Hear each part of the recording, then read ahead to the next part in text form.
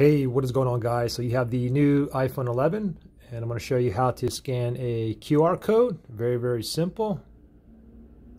Simply open up your camera, find a QR code. It doesn't matter if it's on a piece of paper, on a computer screen, it could be on my shirt, it can be anywhere. Okay, so here's a QR code right here. Simply just grab your camera and then you want to go ahead and just tap on it. You see the yellow square outline right there, and if I tap on that, you can see where this is going to take me directly to the App Store. It could take you to a website or give you notes. So it's pretty simple. Again, the only thing you got to do is just pop open your camera, just like that, line it up, just like that, and there you go.